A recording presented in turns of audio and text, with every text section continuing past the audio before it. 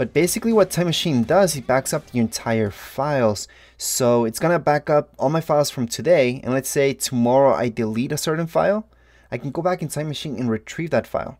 However, once Time Machine becomes too full, so let's say I took up those 10 terabytes that I have of Time Machine, there's no more space in Time Machine, it's actually gonna start deleting old backups and making that way it has enough space to make new backups. So that's how Time Machine works, because it makes a backup every single day of all your files.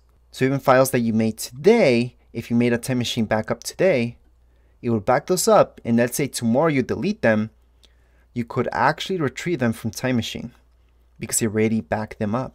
And that's why what Time Machine needs to do once it gets too full is delete old backups. And that's why I told you guys to make this other partition where it says Mac backup and just drag and drop any files that you want to keep forever in there. And why you may want Time Machine is actually to keep a backup, a constant backup of your Mac. Just in case it ever crashes on you or anything like that, you could literally take your external hard drive, hook it up to a brand new Mac and transfer all your information, and everything's gonna be just as it was on your old Mac.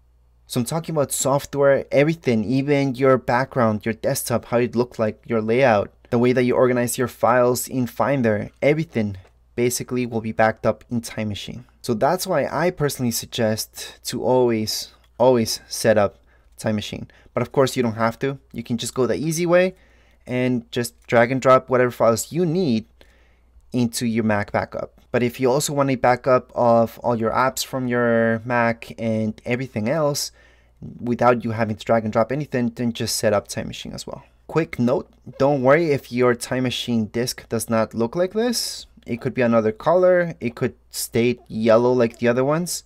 It doesn't really matter.